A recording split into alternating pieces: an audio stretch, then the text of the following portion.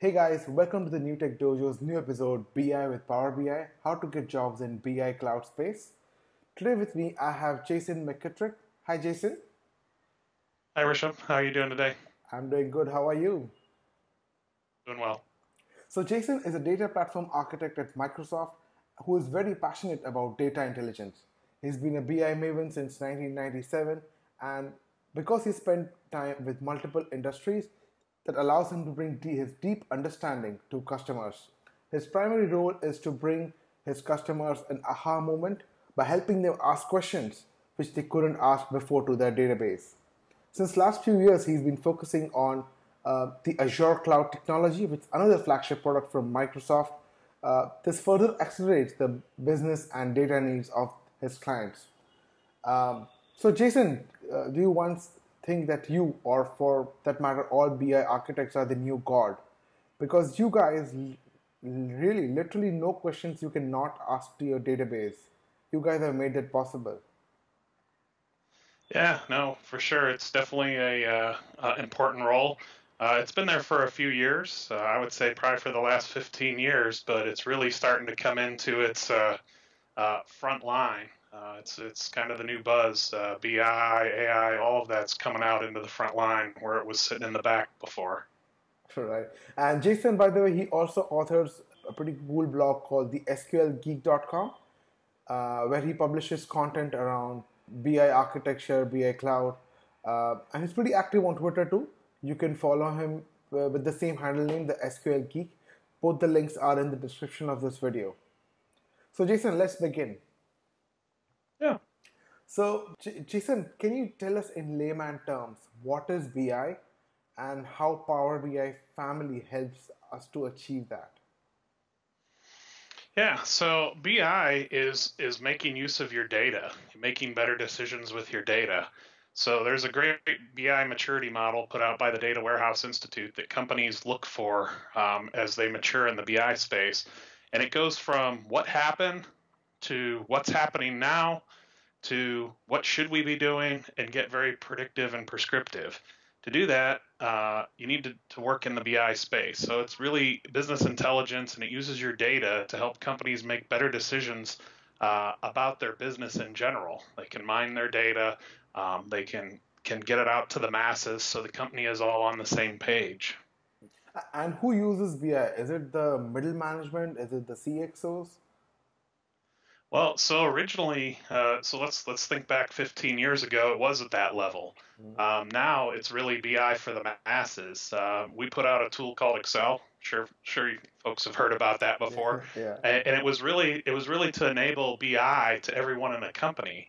Now, not everybody may use it as their primary job, but the ability to get in and mine your data and look at your data and discover your data and use the dashboards which is what Power BI, the next generation of BI, was the Power BI tool. And that really opened up BI for the masses even further than Excel did, where they're now using mobile and they're driving daily decisions and daily alerting, and they're managing by exception. So it's kind of everybody in the company. Power BI allows them to manage by exception instead of looking at a report every day. Oh, do I need to see if this number's over two? Do I need to see if this number's over two? They can set a mobile alert on their phone, and now when their phone says, "Hey, oh, if it goes to three, alert me," now they can just go about their day and it'll alert them. So it really is kind of end to end in the enterprise nowadays. We're seeing wide adoption across many companies. And what about the other tools? So Power BI is more of visualization. What about Power Query and Power Pivot? How do they add value? Yeah. So Power Pivot and Power Query are actually inside of Power BI. We brought them in. Now it's the Get Data button.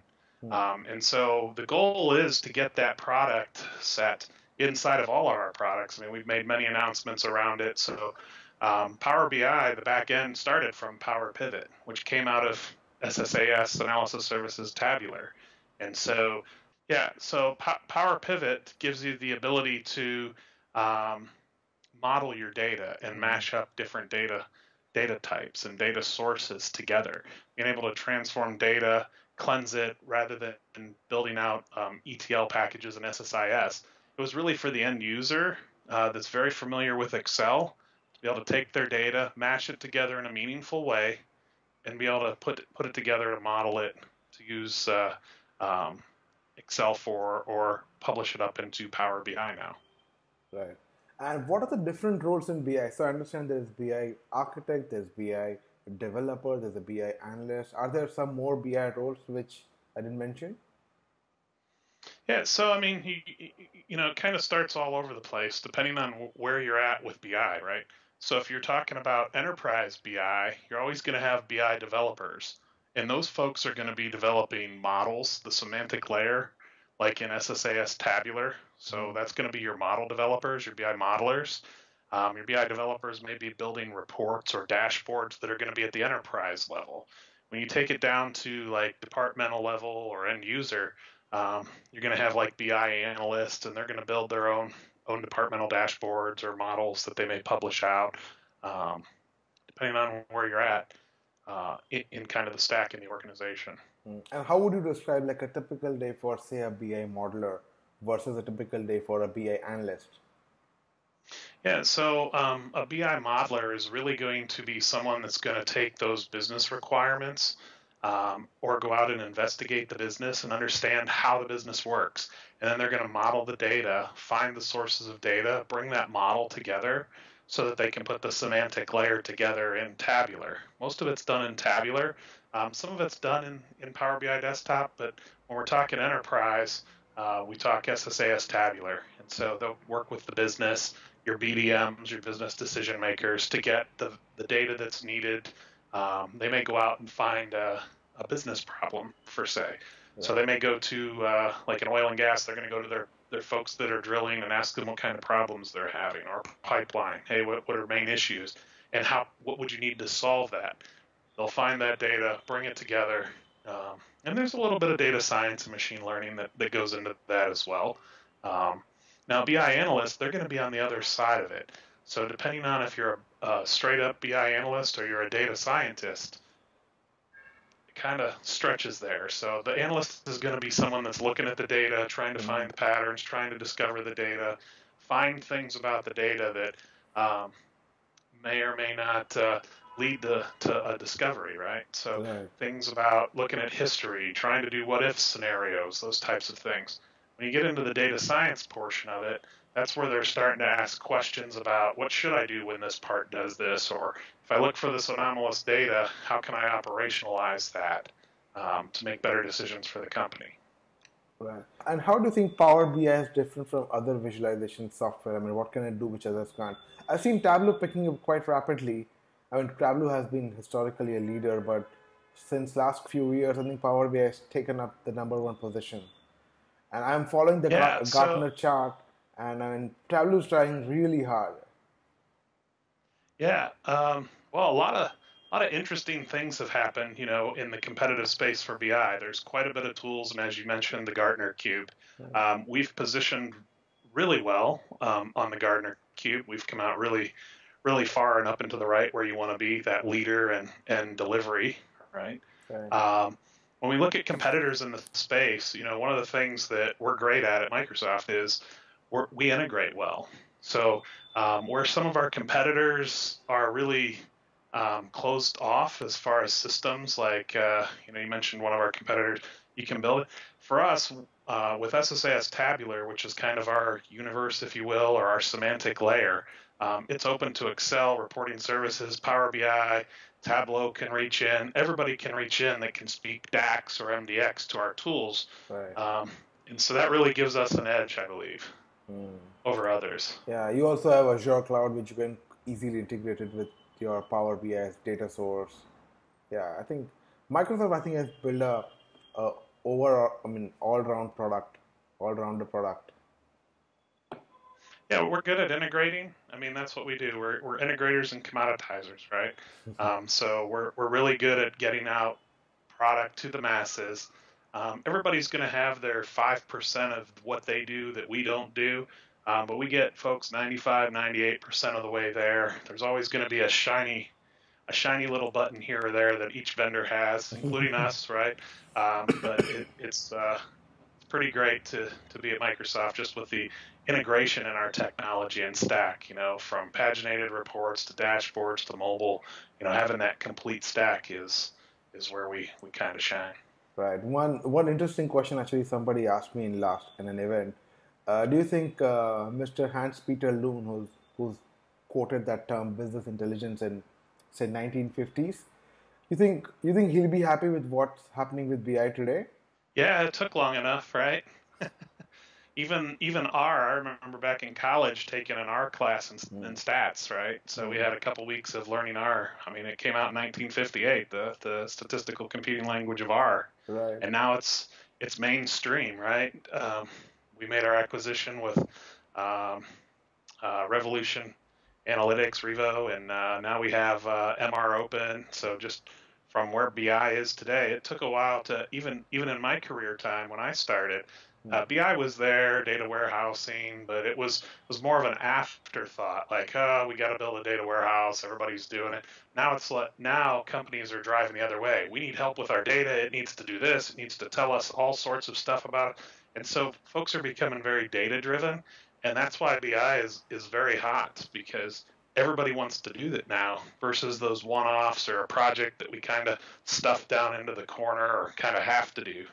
Right. And what do you think BI will turn up in next, say, 10, 15 years? What do you think the future of BI is?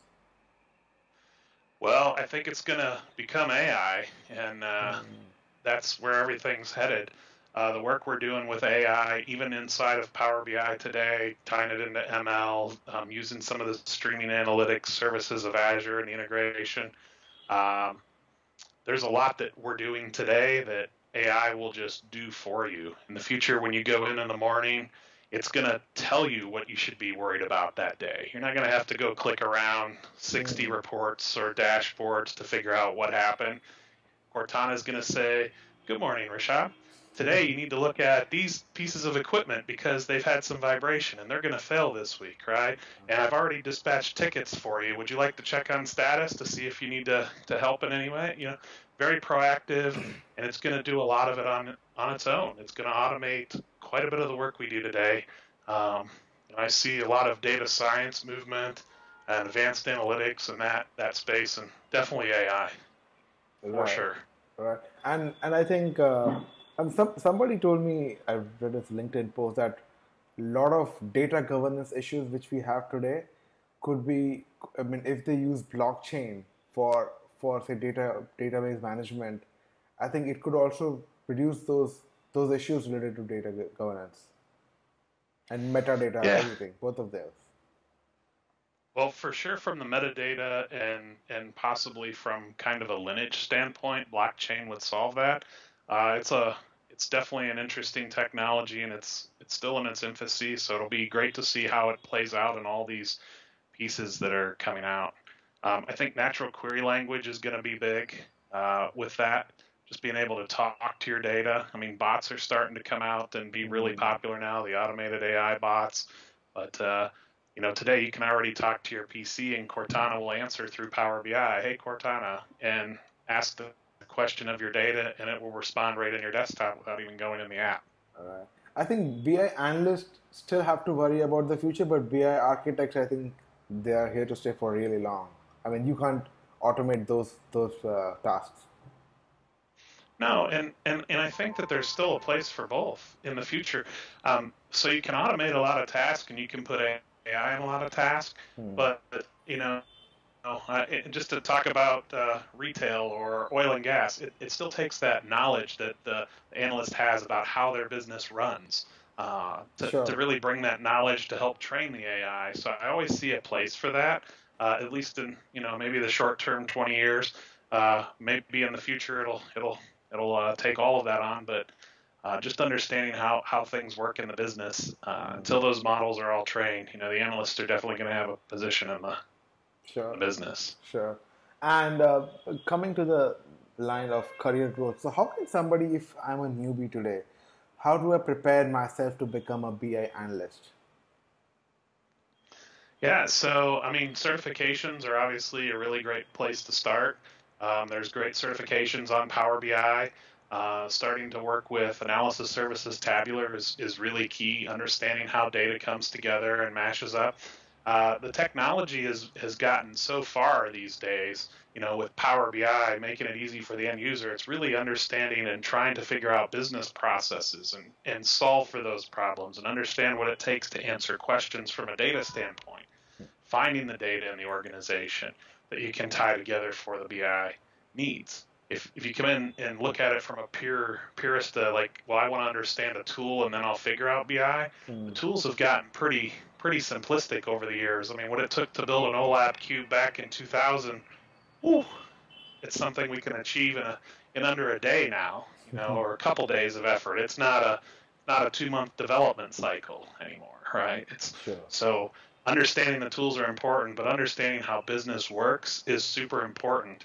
And we're all, all of us technologists are having to move into that space. Data and AI has always been there first because we've had to understand the business to build a data warehouse and build the bus according, using the Ralph Kimball method there. But understanding business and how to bring it back into the tool is going to be important. Are there any prerequisites for learning Power BI? Yeah, so PowerBI.com is a great site. There's a lot of videos on how to from every little thing.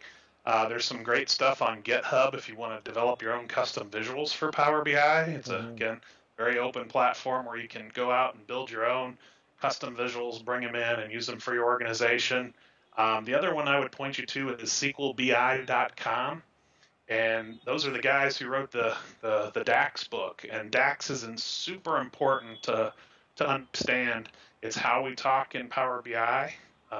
It is the language for the formulas, if you will, as well as tabular. So all your measures are going to be written in DAX.